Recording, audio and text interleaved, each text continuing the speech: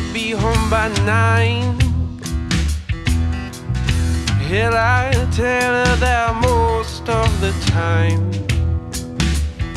Whoa, baby, don't know, won't hurt her too much.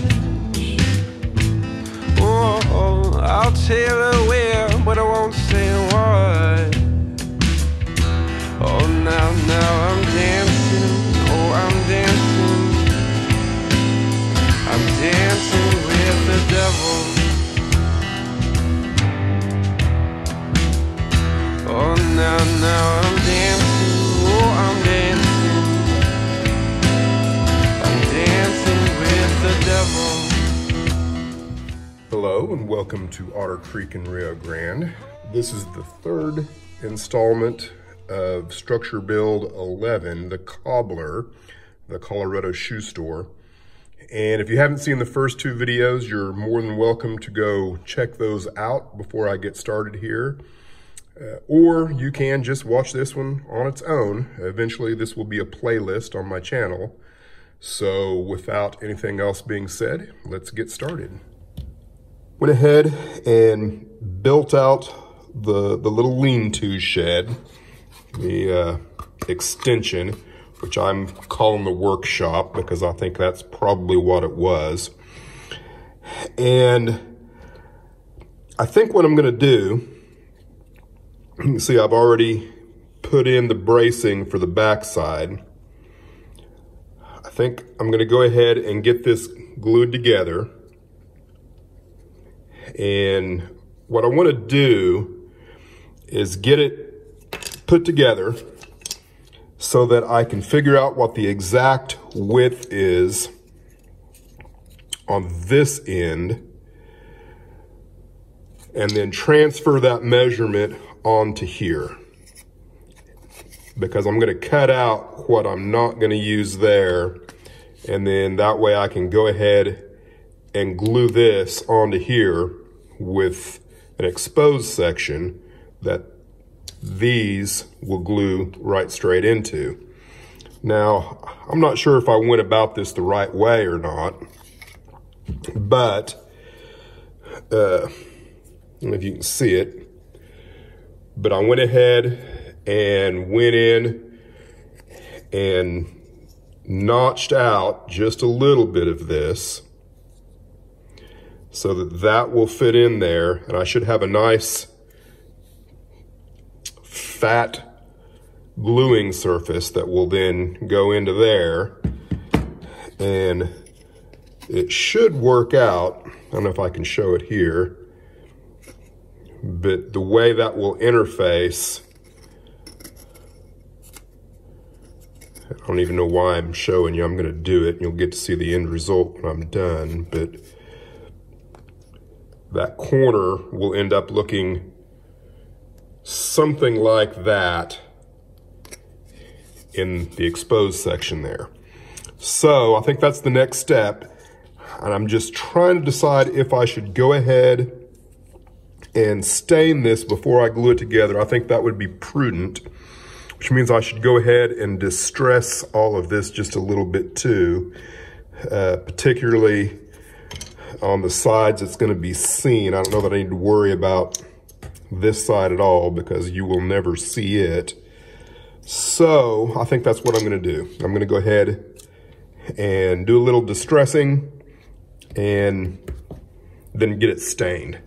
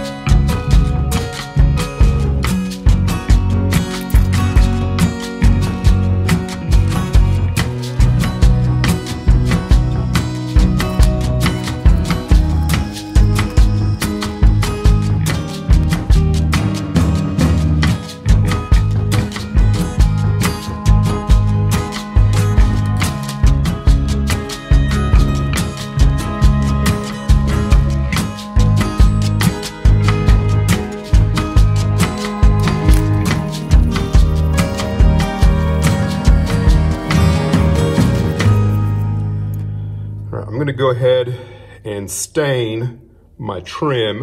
And I'm gonna stain with Thai Brown, which is his Hunter line. I really don't know how much of this I'm actually gonna need. So what I'm gonna do is put it in there, wipe it off, and that I've stained is longer than I believe any one piece of material will need to be.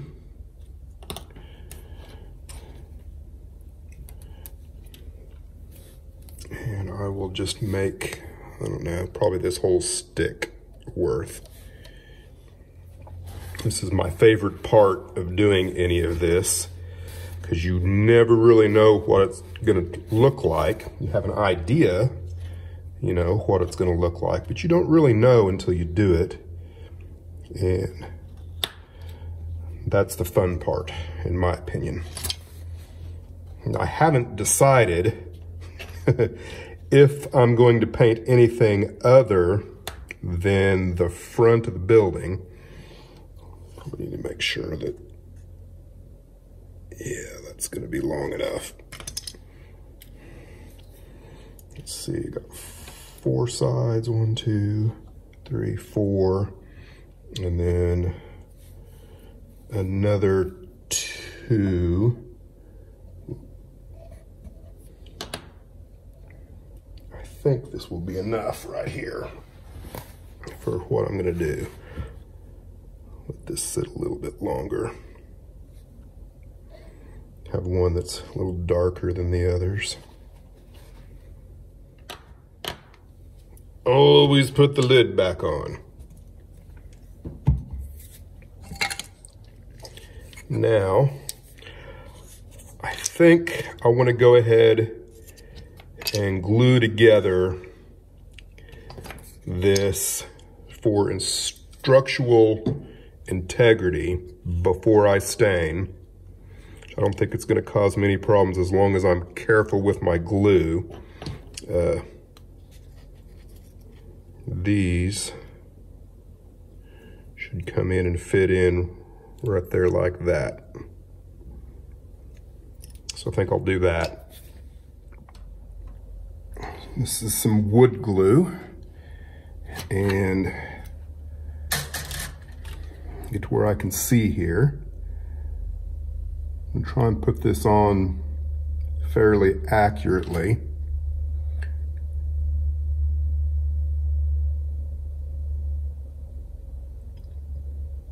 I don't want too much squeeze out into the plywood there. Make sure I got the right piece. I do.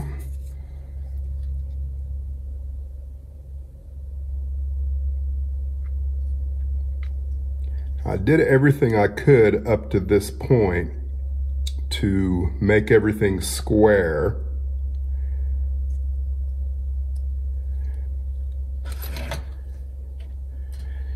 And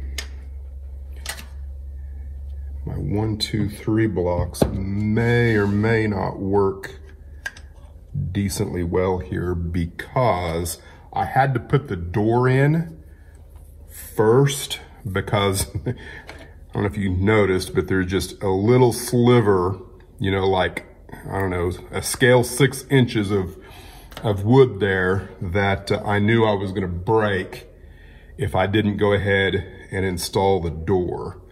So now if I can just find another 1, 2, 3 block, that should work. I'm gonna let that dry for a few minutes. All right, we're gonna speed the video up a little bit here and do some voiceover. What I'm doing now is just going in and cutting off the excess trim so that it's at the same angle of the building.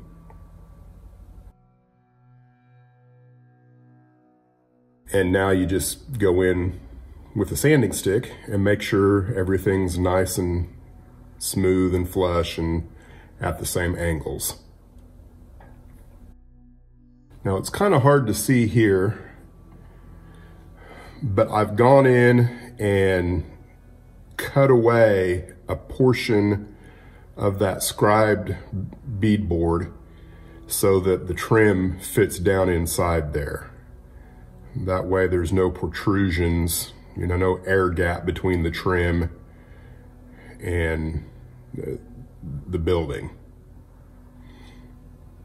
I've probably mentioned before, I like to use paint brushes to put in glue in all of the places where you need to be very accurate with it. And then you do the same thing here. Just go in and cut away the excess at the angle it needs to be.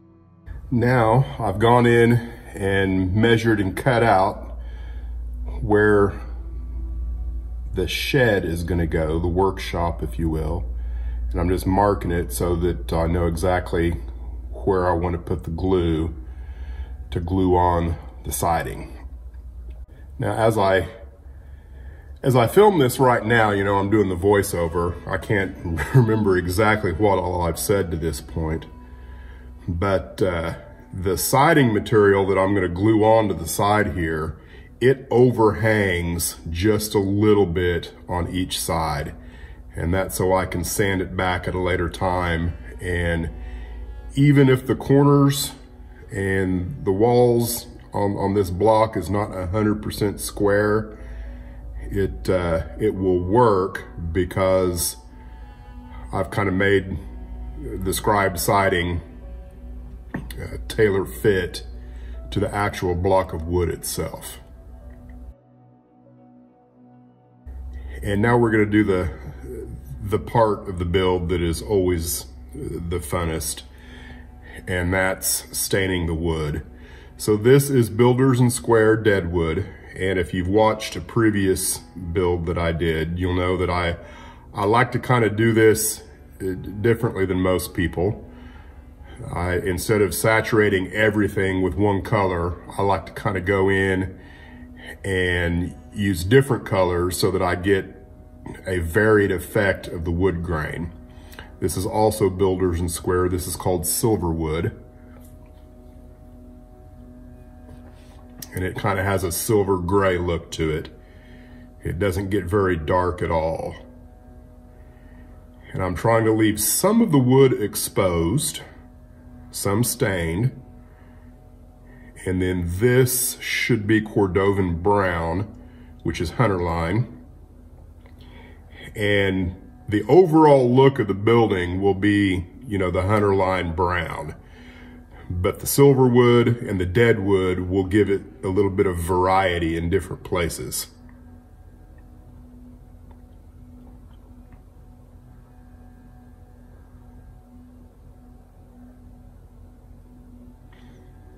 And I've also started on the back side of the building here, just, you know, to kind of work on my technique, make sure it's looking the way I want it to before I move to any side that will be seen.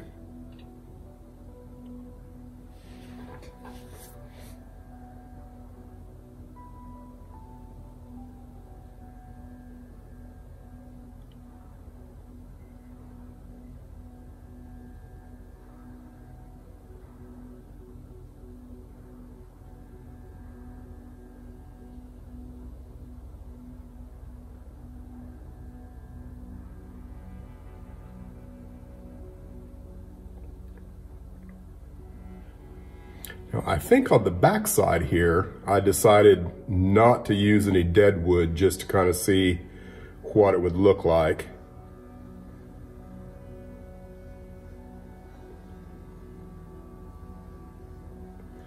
And I'm making no attempt to clean the brush in between dips.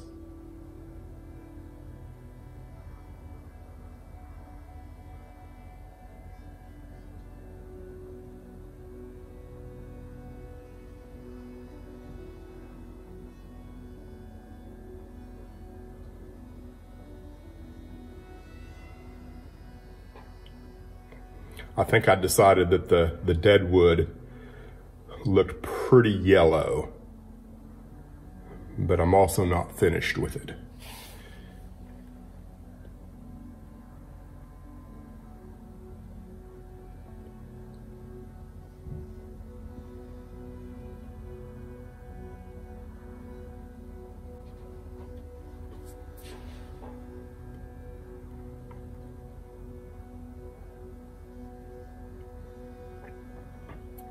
Now this is Thai brown, and it's the darkest of the stain that I have that I'll use. And I like to be pretty surgical with it. I think I'm going back over the yellow with it to kind of help darken that yellow up a little bit. And I'm also looking for all of the distress points that I created with my blade and my dental tools. And I'm just kind of, you know, picking the areas that would be the darkest with that particular stain and making sure I get them.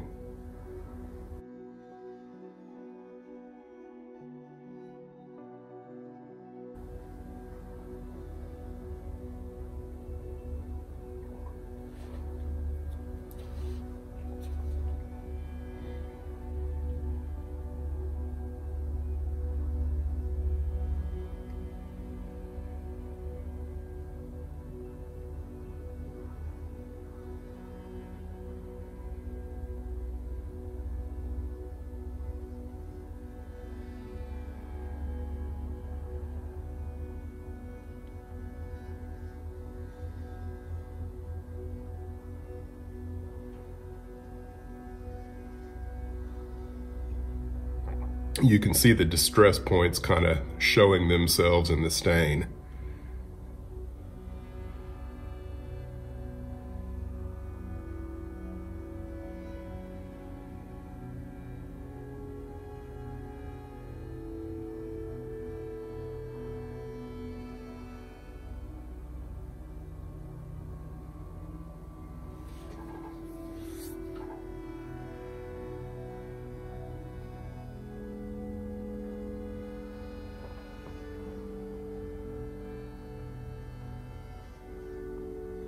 Now when I use the Thai brown, the areas that I want to be the darkest is where I'll flood in quite a little bit. And then after that, I'm just using the very corner of the brush to kind of seep it into all of the areas that I want to be darker, like the knot holes and that kind of thing. And now that the brush is actually kind of dry, I'll go in and kind of force it into a few places.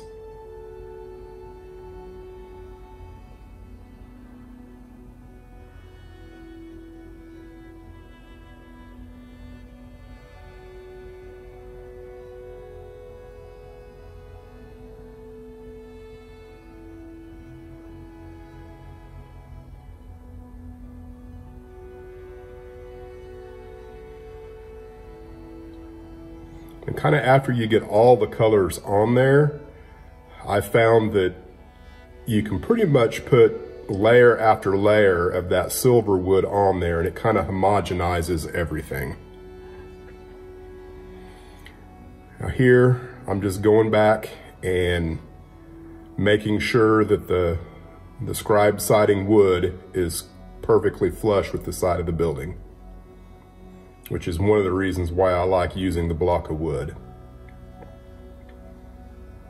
This is Apple Barrel's pavement, which is just dark enough to do what you want it to do, but not so dark that it looks unnatural. I should be able to put on the walls now, the two side walls. Got that nice and blacked out, and I've got this set up to where it fits right in there, just snug.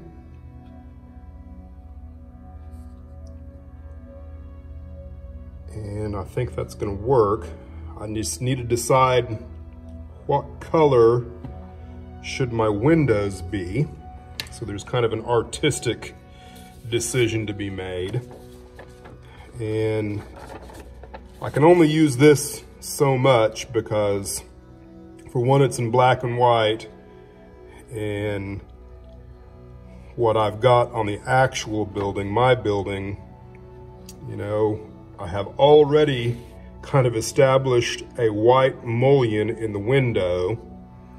So do I make these windows white. I've got them primed kind of a khaki brown, but my plan is to make this white. I don't like the idea of white trim on white paint, so I'm gonna have to do some thinking.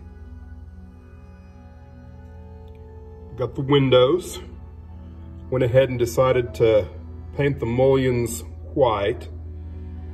And eventually, once I get this glued on and the wood stained up the way I want, I'll probably go in and wash a little bit of brown paint into them just to dirty up the corners a little bit and whatnot.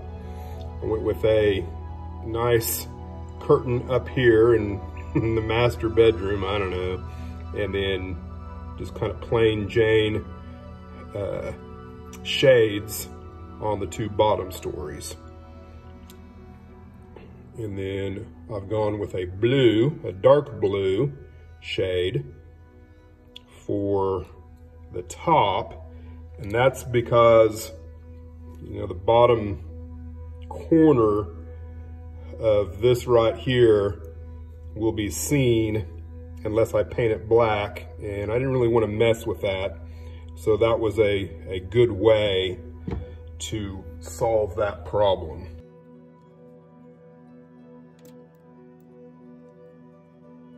Now I went with a darker blue because I think it will pop out on the white wall, I guess.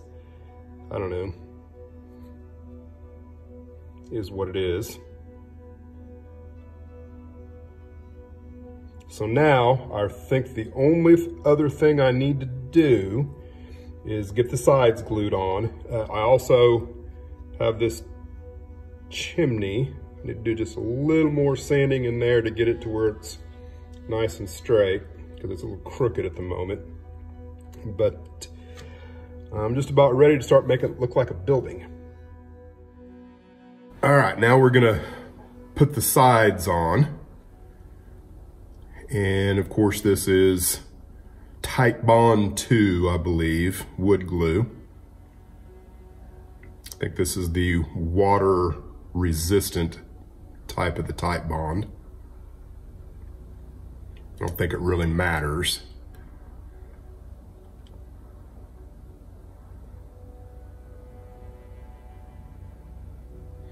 I'm trying not to get any glue on top of what's already on there, the scribe siding on the back of the building. I'm trying not to get any glue on there if I can keep from it. I think I did get a little on the top there because I wasn't watching what I was doing.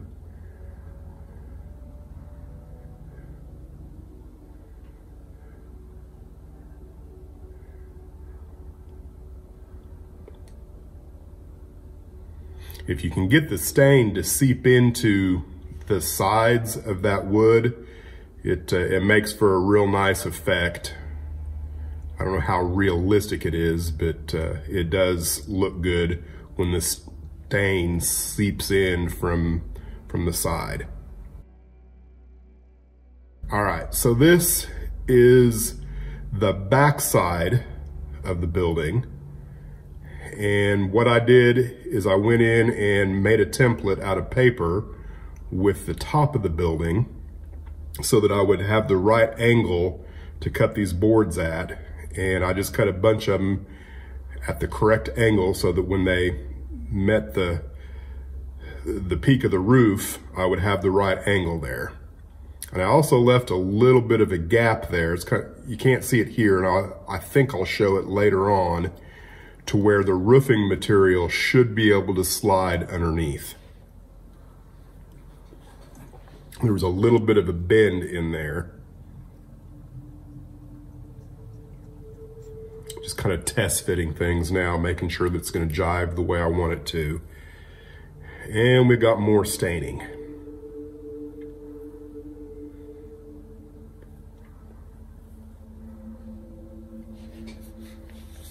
We'll just enjoy some music here since I've already talked through the process. I know a lot of you guys love my music.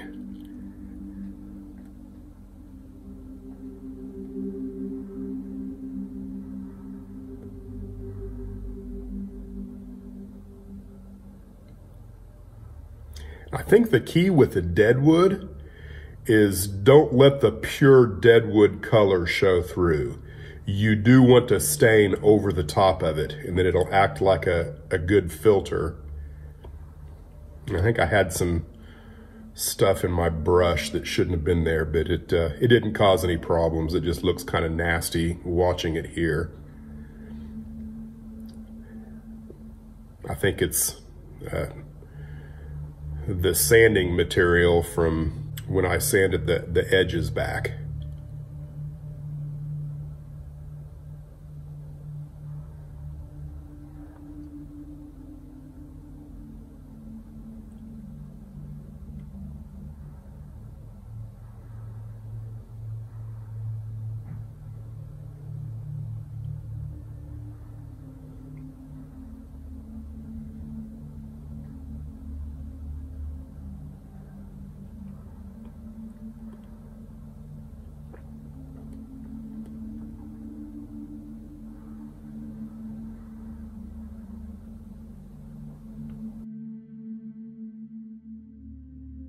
Now I'm going in with the Thai brown and hitting the corners.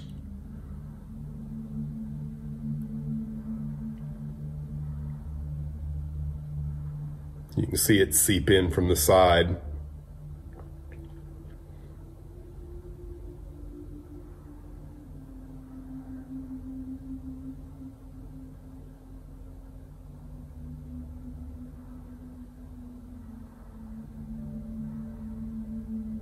Which is the reason why I didn't want to get any glue, because the glue will prevent your stain from staining, seeping into the wood.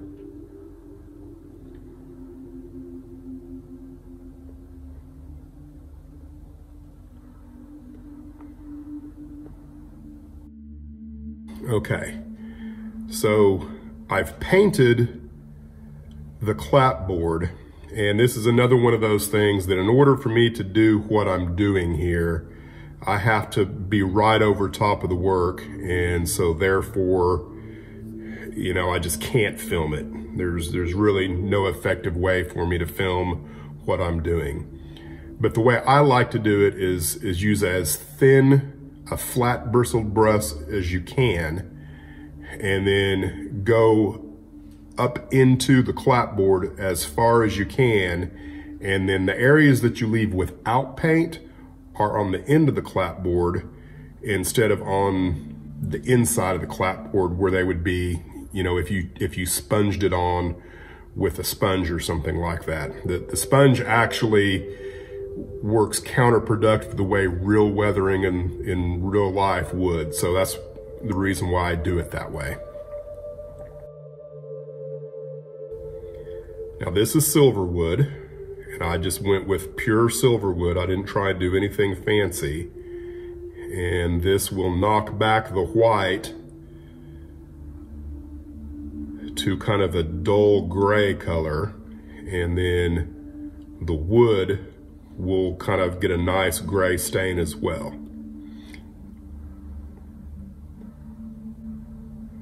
I guess I should mention that the color of white that I used is Folk Arts Vintage White.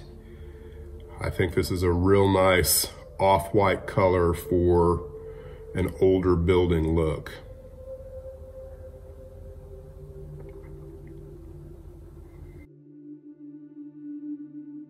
I'm using silver wood here, and I think I decided later on what I really needed was the Thai brown, because the Thai brown matched the trim. This is Cordovan brown. I think the end result, you'll see at the end of the video, all of this probably ended up a little darker than what I would have liked for it to have been, but I think it still turned out pretty good.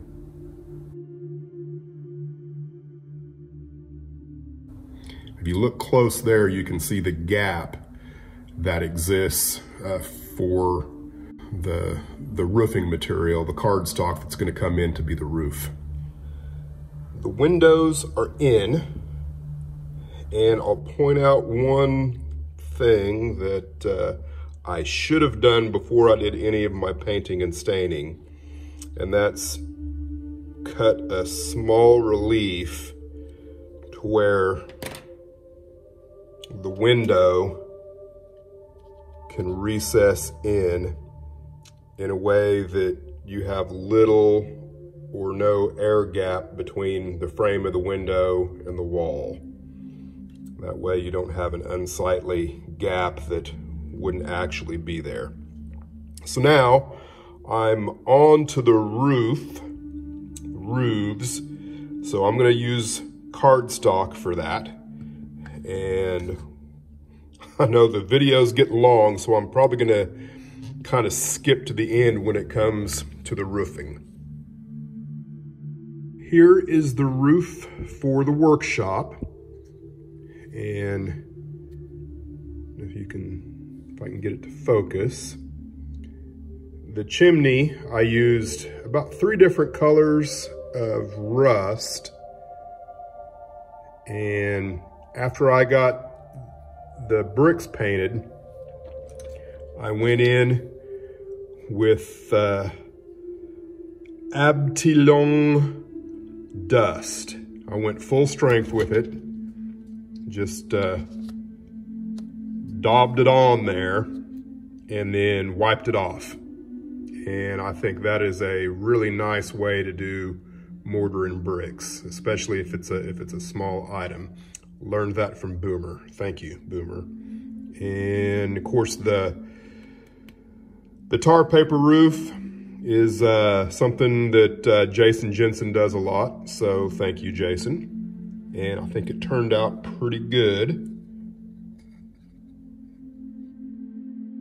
So here's a look at the back side of the false front where I've left a little gap for the cardstock. That's so the roofing material can slide just underneath the wood there.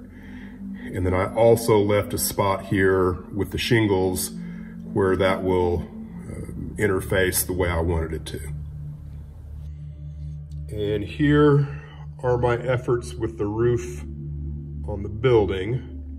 I can't remember if the last segment I had the windows in or not, but I also went in and framed out this area, and I redarkened some of the wood. And all in all, I'm fairly happy with the way it turned out.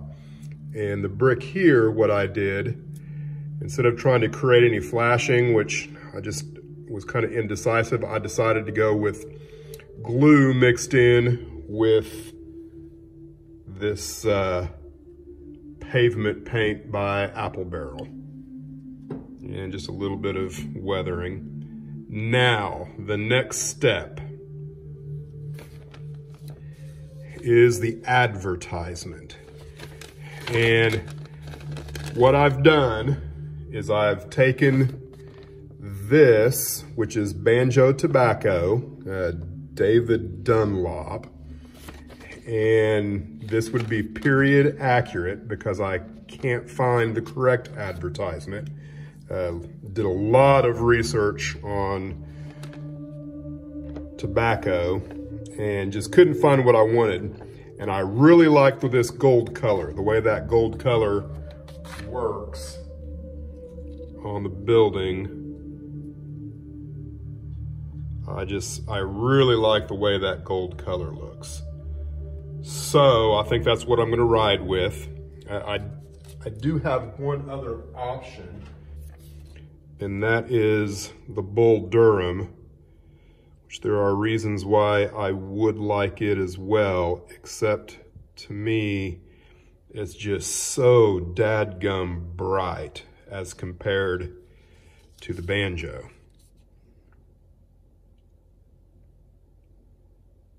So I'm gonna go with the Banjo. And what I've done is I've printed it on tracing paper. And if I remember right, I learned this from Ralph Renzetti. And I'm not sure if this ink will possibly bleed. So I'm gonna seal both sides of this with some dull coat, and hopefully that will keep anything from sealing. And then this should be thin enough that it will lay on there and I'll be able to see the texture of the wood. So getting the sign put on the building didn't really go the way I had hoped it would. Kind of the first thing that I noticed working with the tracing paper is that it grew. It grew by, I don't know, probably a couple of 3 millimeters. And I was lucky that I did make the sign smaller than I originally planned, because if I'd have kept it the size that I initially thought it needed to be, I don't know, maybe it would have ended up working better because I would have done something different. But it really didn't lay on there like I thought it was going to. And after it was all said and done, a lot of the ink ended up coming off, which, depending on how you look at it, the whole purpose of this sign, in my mind's eye, was to make something that was really old and predated the time frame that the locomotives are running in the town. So I did accomplish that, but all in all, I would have liked the sign to be just a little bit more legible, a little more vibrant in the colors. And, you know, it's a technique that I'm going to have to continue to work on to get it to work the way I think it ought to. So I will leave you guys with some still pictures of the finished product and point out a few things that I would like to have done better and hopefully will improve on moving forward. The first thing is the architecture at the top of the false front and what's going just across the top of the storefront. Those should have gone out flush with the trim on the sides of the building. I just didn't account for the width of the trim added to the width of the building, and just an oversight on my part. I think looking at almost all of the structures with that kind of architecture, they do go all the way out to the trim of the building. So that's something I will remember to do in the future. Another thing that just is really not very good is the trim on the roof itself. And, you know, what I need to do is either make rafter tails for the building, or 1 or 2 rafter tails that I can glue the trim flush to so that it's hanging properly on the side of the building. Now, I was able to glue the side that's going to be showing to the layout, the one that you're going to see the most, the side with the sign. I was able to get it on there to where it hangs closer to how it should be. And then on the side that's not going to be seen as well, I really didn't make any attempt. Another thing that I'm not particularly happy with at the moment that I can go back and fix and plan on is the interface of the chimney on the roof. I should have done something different, but I was getting towards the end of the build, and you know how it goes. You see the light at the end of the tunnel and you kind of rush things, and I didn't put as much effort into that as I probably should have. But it's still, there's something I can do there that should work. Now, as far as the concept goes of, you know, creating a storefront window shop plugged into a solid wood block, I think I've proven that that's going to work. One of the things that I think I can do a little bit better is getting the storefront flush with the material that I'm using as the front of the building, so that there's not a deep recess by a 32nd of an inch or whatever. That's another concept that I'm gonna try and work on for the next structure, is getting the look that I want and trying to make it look a little more natural, because I think this is maybe set back a little bit too deep than what it probably should have been. But all in all, I'm happy with the way the structure turned out. Again, when you look at any one model, a person tends to pick out all of the things that they weren't happy with, how you can do better the next time, which is healthy because we always want to improve our modeling skills. And the other part of that is once this building gets put into the town with the 20 or other buildings that are going to be in the area, the overall look is going to work well, and none of the small imperfections should stick out bad enough to bother me. So thanks for watching this structure build series, and hopefully one of the next videos will be a layout update. So thanks for watching, and we'll see you around. Oh, pour me a whiskey, old barkeep. Oh, pour me 4 more so I can sleep.